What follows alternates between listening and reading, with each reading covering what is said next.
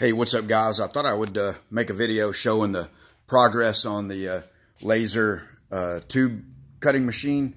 You can see the bed of it here and the chuck in the front and the support chuck here on the back. Or I guess the back of it back there would be the, well, anyway, you get the idea.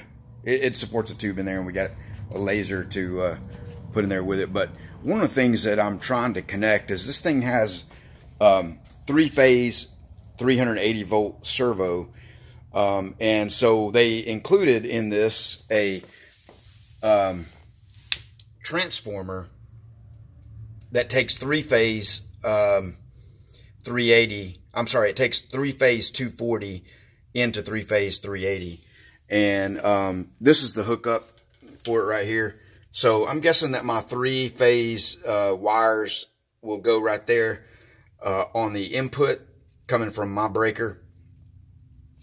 And then these 3-phase wires here that are 380 are the output.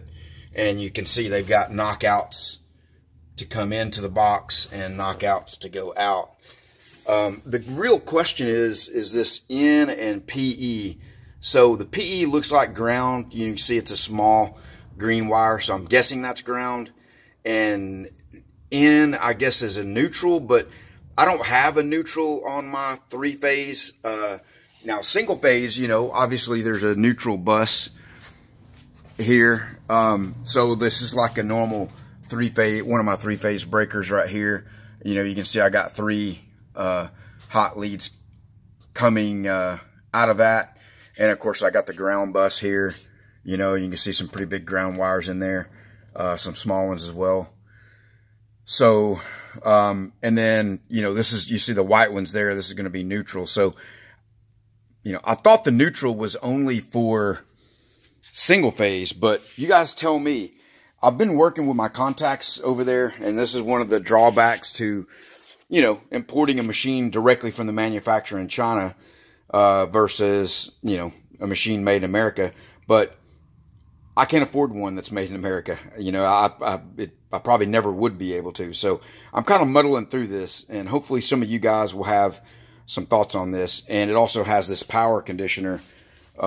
So you got this transformer and the power conditioner to make this suitable to where it'll run the servos.